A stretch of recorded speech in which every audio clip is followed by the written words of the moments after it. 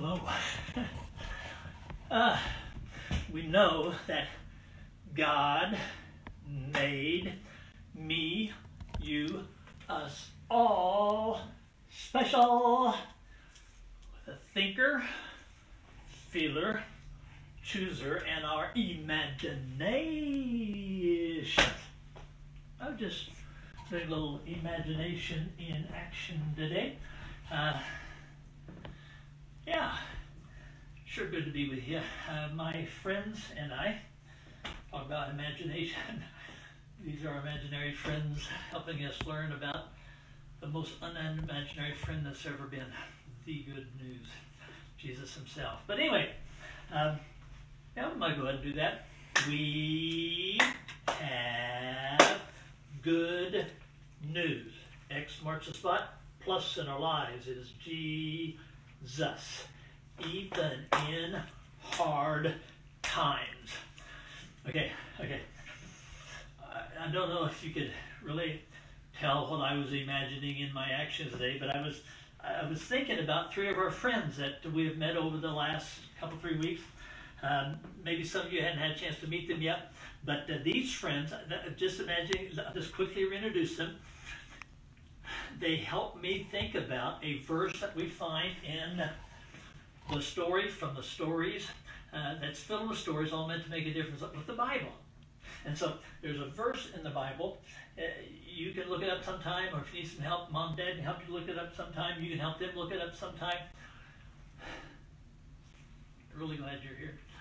Yeah, Isaiah. That's in the first part of the Bible. Isaiah chapter 40. Verse 31, it says that those who wait or hope upon the Lord, read it, frog it, fully rely on God, frog it. Those who frog it, those who fully wait, hope upon the Lord, there you go, Roger, will mount up on wings like Sparky, eagle here. I'm just learning to fly. That means I've been branching it. What's that mean? Well, as an eagle, we just get out of the nest and we start to kind of hop around the branches till we get our wings nice and sturdy and strong, and then we begin to flap and we begin to learn what it is to soar. You mean you soar like Isaac? Oh yes, I soar like Isaac, sometimes higher. When do you soar the highest? In the stormiest? Mount up on wings like eagles, flying high even in hard times. And then we will run and not get weary. We will walk and not get keep on keeping on. That's what Donnie does. If something real scary comes up, God gave me a shell. But I don't want to hide away from good people, just some bad things. But that's another story. Keep on keeping on. Okay, that's it. Did you see it? Look up. Isaiah 40:31. Yes, we have good news, even in hard times. The good news is our Lord God, is Jesus. And as we fully rely on Him, He is able, even in the hardest of times, the stormiest of times, He's able to give us eagle's wings to be the best we can be, and then like that old turtle, just to keep on keeping on. And so that's what we're going to be kind of talking about today. As we get here soon to our friend that we've been, if you've been with us the last couple of segments, you know we've been looking at a friend out of a story, that has a story from the stories in the scriptures that are meant to help us with the Bible. In fact, I got to thinking about these may have been some critters he came across because he was a fisherman out on a lake a lot and around outside a lot. Maybe he came upon some frogs. And bald eagles didn't live over where he lived. There was something called an imperial eagle that lived over where he lived. And some turtles, some warbler turtles, and maybe some other sort of turtles that lived over there. So I'm not sure if he ever got this, but I know he studied Isaiah I don't know if you ever got that full meaning. But we're going to look at another story from his story today. Yeah, have you figured out who it is? Some of you have. Let me just quickly read off the names of those who have indicated and shared with me. They got it. Caleb, Joanna, Alicia, Hamilton, David, Karen, Braden, Corbin, Cale, and Cade. You say, well, wait a minute, I got it too. Did you? Well, go ahead and send it in because we're getting ready to do another story from his story. And go ahead and send it in if you do it. And if we don't get it read today, we'll make sure your name gets read next week. Again, if you're watching YouTube or whenever you might be watching this, may not have to do the week. I don't know. We have to be doing this on a Friday. And next week, if God gives us next week, we'll kind of do this same keep on keeping on pace. Monday, Wednesday, Friday live, and then of course post it on Facebook, and then with our Character YouTube channel. So wait a minute. Remember what that good news? The core of it is: Jesus loves me, you, us all, no matter what. All right. I'm going to step in this character that we've been kind of acting out, pretending to be, and one more time. And so I'll slip on this old storytelling robe and into this character and tell you another story from his story. An important story for us to learn right now in hard times. It was important for him to learn it. I'll slip this on. I'll pretend to be someone right out of the Bible. These guys know who it was. Do you? All right. If you don't know or not, let's hear what we can hear to help us with our story. Okay?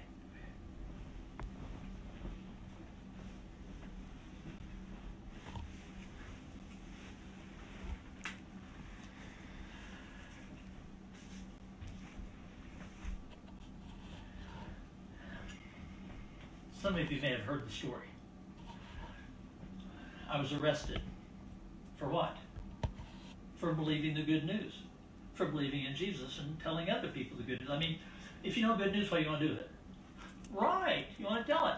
I was telling, folks didn't like that so much, and so I was arrested. I put in jail.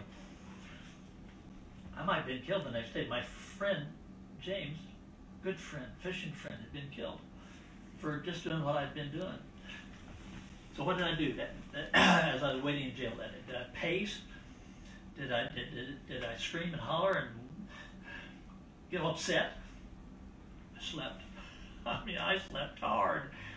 How could I sleep in the middle of a storm? How could I sleep in the middle of hard times? Let me tell you how. I had learned to look at the good news more than the hard time. Didn't ignore the hard time. I was in a bad place. But there was someone there.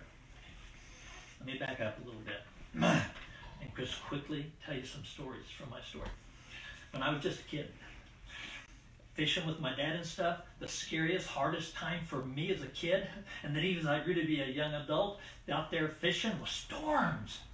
I mean, where we fished on this lake that we fished in, you couldn't tell when they were coming. Sometimes they just whip up out of nowhere. Storms, fierce storms. I remember as a kid, my heart would pound and I'd get scared. I didn't know what was going to happen. Didn't know if I'd live to get back. I just didn't know. But if my dad was with me, that would help. But then I was kind of the main fisherman. My brother and I, along with Dad helping us still some. But then the storms come. I felt the same way as that little kid. Just looking around, didn't know if I was going to live, didn't know if I was going to get home. I didn't know. Fear, anxiety. It clouded everything. Even on bright sunny days, when I get ready to go fishing, sometimes I'd wonder, is the storm coming today? I would think more about the storm. And then he came along. Yeah, you know who. Jesus. We began to follow him. Started with a fishing story. Learned all kinds of things about greatest and least and all that. But let me tell you what I learned about storms. maybe I kind of thought once he was around, storms wouldn't bother us. Oh, was I wrong? One day, he'd had a hard day. His family had given him a hard time. And so he said, let's get in the boat and go to the other side. And when you know it, we got out in the middle of the lake that day, and one of those storms, one of those windstorms, huge. I mean, I'd been out there a lot of times. This was the fiercest one I could ever remember. I knew we were going to go down. I knew we were going to die. I knew this was it. And then I looked, I thought, where's Jesus at? And I saw he was in the back of the boat, sound asleep. Sleeping? How can he be sleeping? I remember going back with the others, Jesus, Jesus, don't you care? We're going to go down. We're going to go down. He got up, got shook the sleep out of himself, looked around a little bit and said, oh, you guys don't have a whole lot of trust and faith, do you? He just looked at the storm and said, hey, quiet.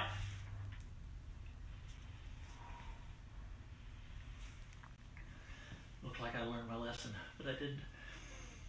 There was another day. It had been a great day. Fish and loaves multiplied over and over and over. Then he said he was going to go up the hill to pray. He did that lots, prayed. And he said, get in the boat and go to the other side. Okay. And so sure enough, we're going to the other side. You know what happened? In the middle of that night, don't you? Storm, huge storm. Again, waves. And he wasn't in the boat anywhere. Asleep or awake, he wasn't there. And all I could see was a storm. And anxiety and fear. It just all came around me. And then something got worse because someone said, it's a ghost or something. Come right with Mr. Death. I knew he was going to get us, And then I heard a voice, don't be afraid, it's me. It sounded just like him. And then I yelled out, if it's really you, let me come out to you. He said, come on out. But that was kind of dumb. In the middle of that storm, I put 1 foot over, and I was standing on the water and went walking him, and my eyes were on him. It was okay, but then a big wave came up, the wind came up, and all I could see was the storm, and I began to sink like a rock. I knew that was going to be the end. I fought up to get one last breath, and as I did, he was still standing on top of the water just looking at me. He reached down from me. He grabbed a hold of me as I grabbed a hold of him. He pulled me to the top, helped me walk back to the boat. And as we got into the boat, the winds just settled down. One last storm I tell you about. Worst storm ever, and it wasn't on the water, it was on land. It's when he was arrested. He was taken away from us. He was beat on, spit on. It was horrible in that stormy time.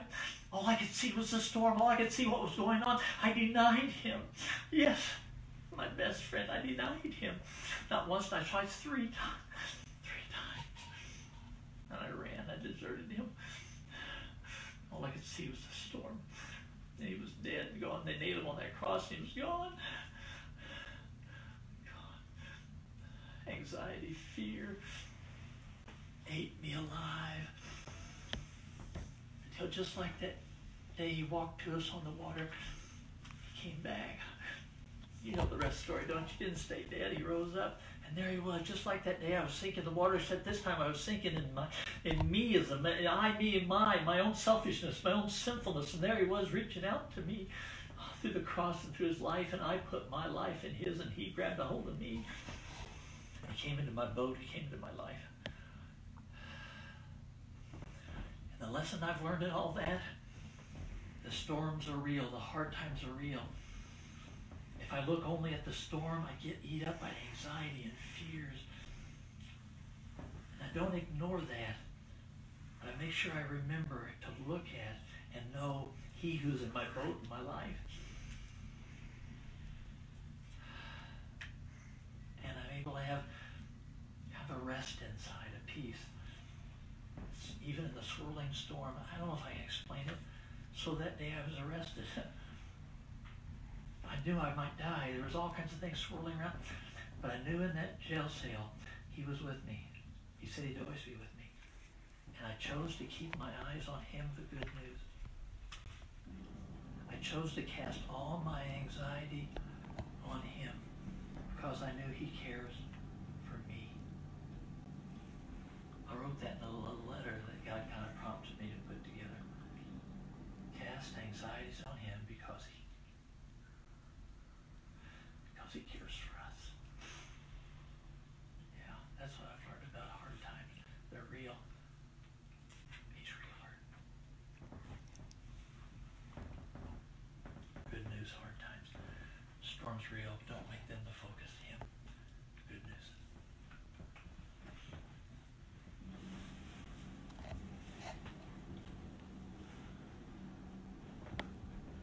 Those of you who didn't have it yet, did you get it that time? Huh? You did. Come on, go ahead and send it on in. Chose, begin to see, you don't look at the storm, but you hope and look to Him, which allows us to rise above and be the best we can be even in the midst of the storm, and to keep on, keeping on. That's what our friend learned. That's what I'm still learning. I've told you before, friends, because we're friends with friends. What we're doing here is more for me than anybody else. As all this is swirling around us right now with the pandemic and virus, joblessness and death, it's easy for me just to look at the storm and get caught up in the hard times. And not that I'm to ignore that, but I get so caught up in what's the president saying, what's the news commentators saying, what's my congressman saying, what's my governor saying, and I forget what he has said, the good news, that He'll be with me always. That's what I have to fight to do. So pray for me that I'll do that. I'll pray for you that you do that. That we remember we have good news, even in hard times. And let's make the good news our focus, because we know He loves us. No matter what.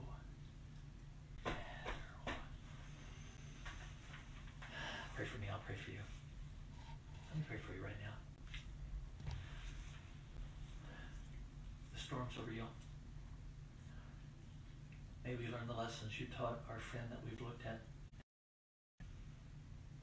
that allowed him to take a nap in the middle of a storm of possible death.